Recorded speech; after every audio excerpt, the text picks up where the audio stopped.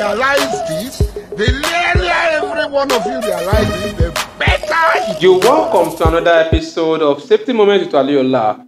In our last safety training, where we give an overview of our 3 days essential safety skills training, where we talk about accident investigation and risk management techniques.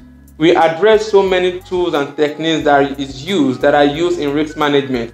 And one of them was when we talk about the bow tie. The reason why I love talking about the bow tie is because it combines 3 risk management techniques together. We're talking about the bow tie one, we're talking about the event tree, we're talking about the fault tree. So in this training, we'll be analyzing the relationship and individually talking about each of these techniques: the event tree, the fault tree, and the bow tie model. Join us as we continue. While you're watching, it is good when you click on the subscribe button and also click on the notification button so that you continue to get updates on our safety videos. So, talking about the event tree and the fault tree. The event tree and the fault tree comes together to form the bow tie.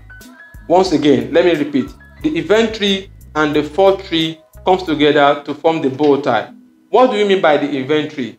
The event tree talks about if there is a release to the environment, you want to prevent the consequences of the release by creating barriers, by creating layers of protection, by creating line of defense. This line of defense are the barriers that are putting in place because there's a release already to the environment and you want to prevent it from getting to greater consequences. And that is in the area of creating emergency response system, rescue system, your emergency shutdown system, and every other detection system that you have, active protection and passive protection, to prevent the escalation of an event that has happened already, a release that is already there in the environment. You want to prevent it from escalating, from getting to greater consequences by creating line of protection, and that is the event tree. Now, talking about the fault tree. The fault tree means that you don't want it to get to the release stage.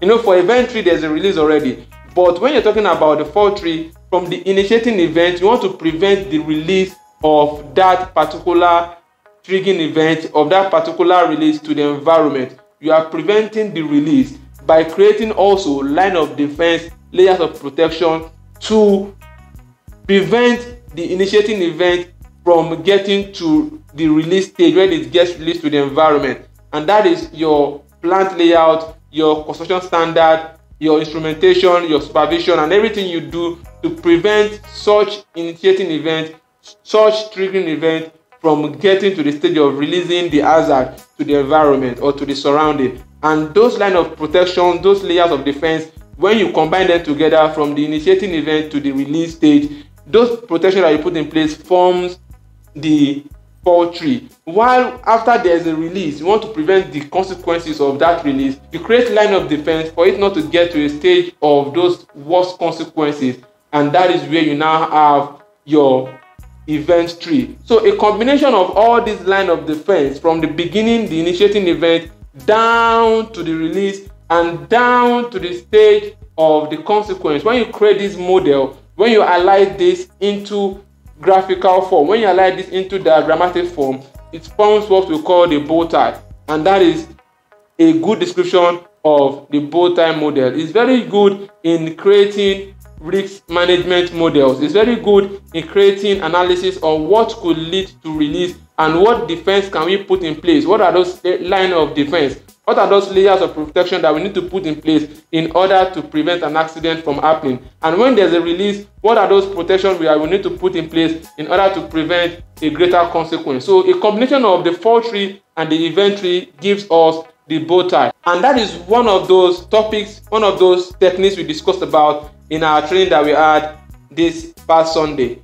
But if you missed that training, even that training was an overview. If you want to join us on the main course for this particular training, it costs just 15,000 naira or $40 depending on where you are paying from. It's going to take place from the 1st of September to the 3rd of September 2022. But once we finish the training, the recorded version will still be available, but will be available at a higher cost. So it is better for you to be present on these 3 days where we'll talk about not only the tools, we're talking about accident investigation and risk management techniques as a whole, and we'll also be talking about job hazard analysis, We'll also be talking about safety data analysis, not only analysis, but safety data presentation, how to use your safety data, how to use your Excel dashboard to present your safety data to your management, how to use your Excel dashboard to present various risk management models to your management. All this will be what will be given to us on this 3 days training that covers so many